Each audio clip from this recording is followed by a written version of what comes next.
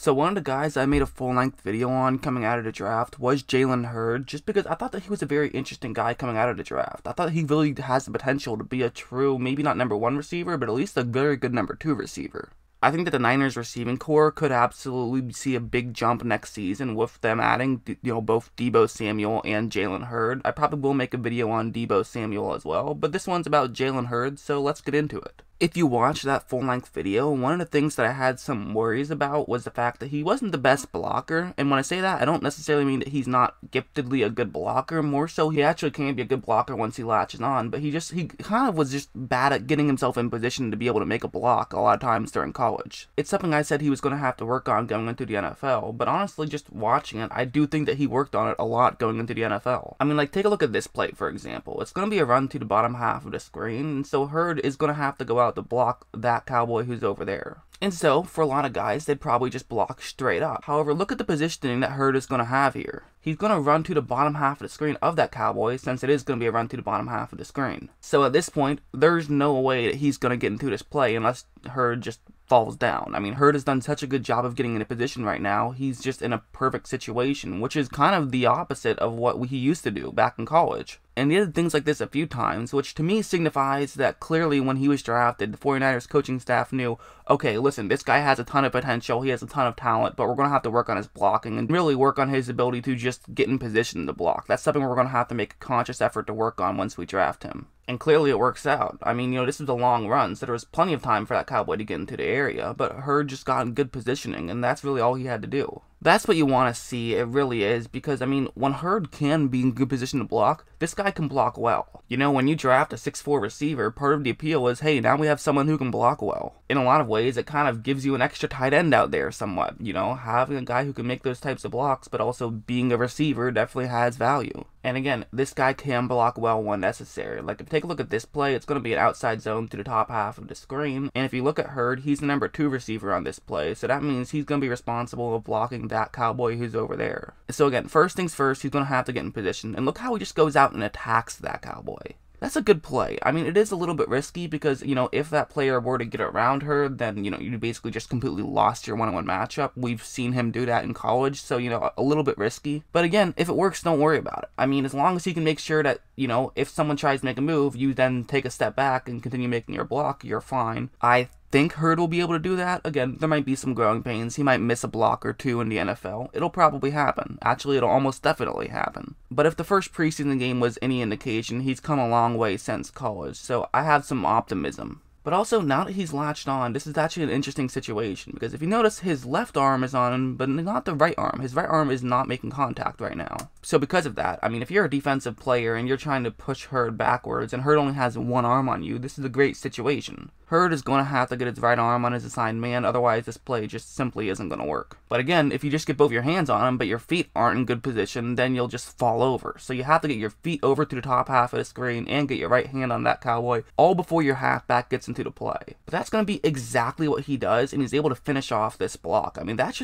actually a really good block by Hurd. And that's what you want to see happen. I mean, that's honestly my biggest knock on Hurd going out of college, was him getting in position to be able to make block. Because he's a good blocker, but his positioning is often off. But if he can get in position to be making blocks, and then he can actually be able to make blocks, now he's not a hindrance in the rushing game. Now he's actually someone who can help you out a lot. So yeah, going into this game, that is definitely something I was interested in looking at. I wanted to see if Hurd made any improvements in getting in positioning, and he did, so that's a great sign for 49ers fans. Again, it's the preseason, it's a small sample size, I get all of that, but it's a good sign, and that's what you look for. One play that is very much a staple of this 49ers offense is something like this one. It's going to be a cover 3 zone, and then they're going to run play action, and so, this could draw the linebackers in, and can make that gap between the safeties and the linebackers wider. And that's important because they have a receiver running in between them, and not just any receiver, but Jalen Hurd. This is another thing I talked about in my video about him that he can do very well. Part of the reason why I think the 49ers drafted him is to run these types of routes. So let's see if he can do it at the NFL level. And first thing you'll notice actually is that there is going to be a cowboy who's kind of in Hurd's way.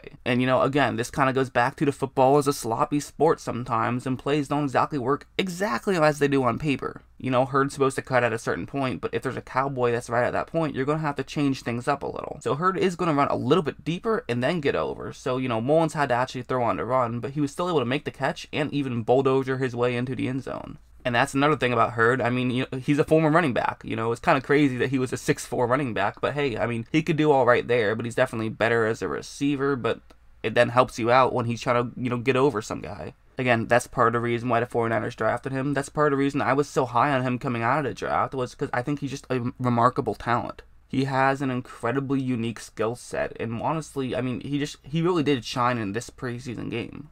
I mean, there was only 3 touchdowns in the entire game, and he had 2 of them, and he also had another catch, so, he had 3 catches for 31 yards. Pretty solid. You'll take those numbers. Obviously, only 3 catches wouldn't be anything to write home about if he was out there for the whole game, but he was out there for about half of the game, so, good job by Hurd. And of course, it's the preseason, so you really shouldn't be looking at numbers too much anyways. You should more just be watching the tape and seeing how that develops. But anyways, basically what I'm kind of doing with this video is I'm talking about things that I've already talked about Hurd. If you watched my last video, you'll probably enjoy this one more because you saw me already bring up a lot of these things. I'm kind of showing how it'll translate into the NFL. Because, sometimes you do things well in college, but you don't do it well enough to then fool NFL players. And sometimes you do things well in college and are also able to make sure that you can do it well in the NFL. Sometimes it does carry over. And at least in one preseason game, all of Hurd's strengths in that video have also carried over to be strengths in at least a preseason game. And I personally believe that it will be strengths. I mean, listen, they drafted this guy to be a number 3 or 4 option, so I'm not really concerned about he'll be able to do that. Like, take a look at this play, for example. It's going to be a cover 2 zone, and that's Hurd's route. Basically, he's in check down duty on this play.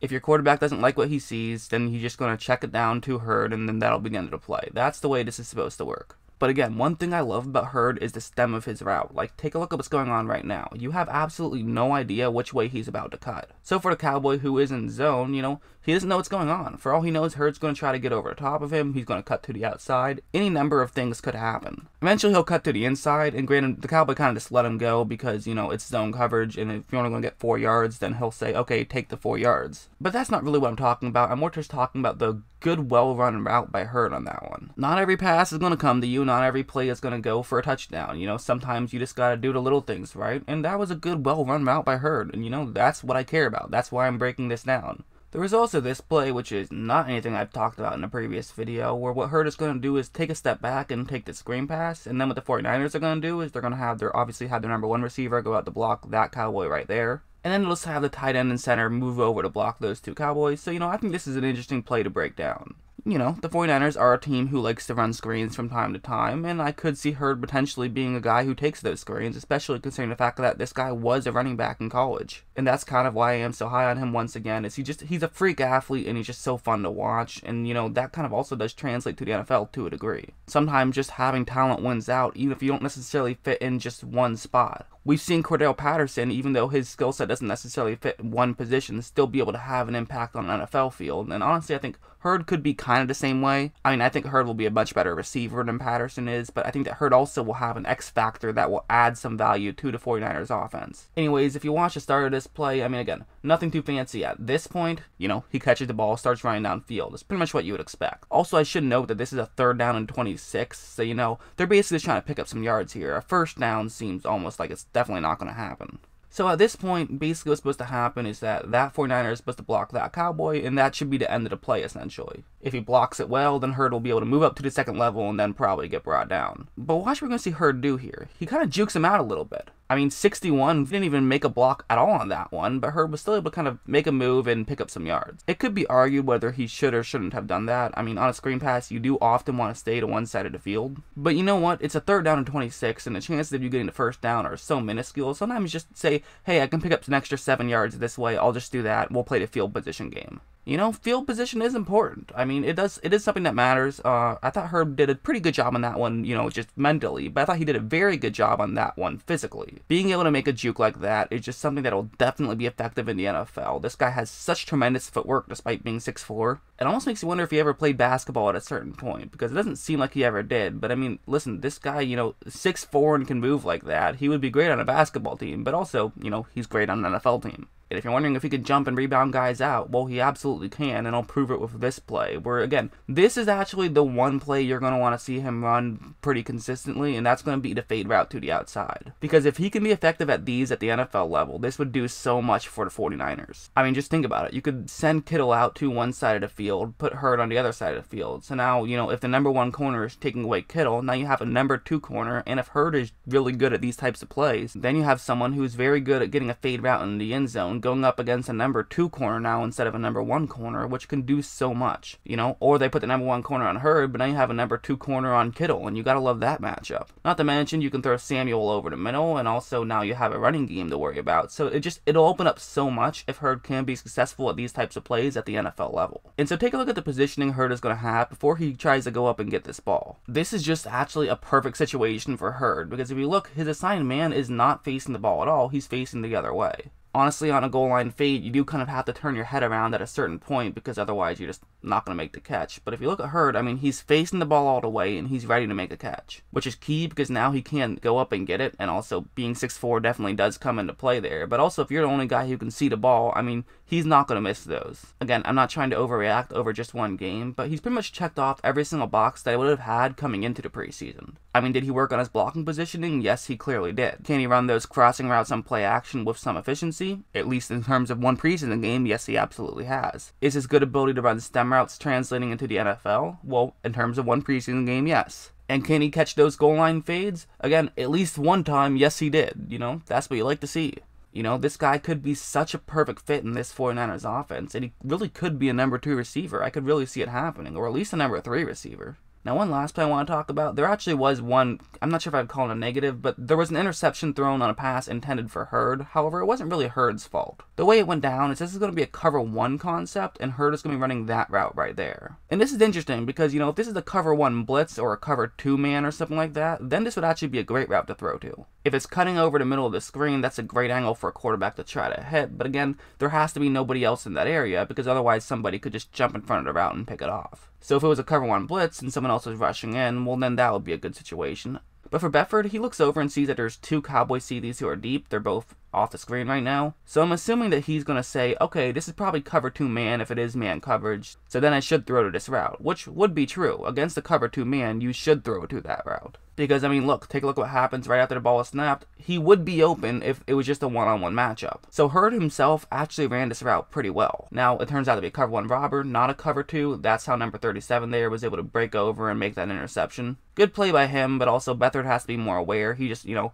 that's why it's called a cover 1 robber. They can rob you. The replay team will show a better angle in a second so you can kind of see that, you know, he was open when the ball was coming to him, except for the fact that there was a safety who was able to break in and make that play. And, you know, that's going to happen. That was just basically his route wasn't great against that type of coverage. And honestly, it actually could have been. Beathard would have just had to wait an extra second before making that throw, but he didn't. It got intercepted. It is what it is. I just wanted to mention that play because I figured people might bring it up in the comments. However, it totally was not Hurd's fault by any means. He actually ran a pretty good route on that one. It was just a bad route to run against that coverage. So yeah, I mean, the more I watched from Jalen Hurd, the more excited I get, and the more excited I would get if I'm a 49ers fan, because, I mean, this guy, he can play.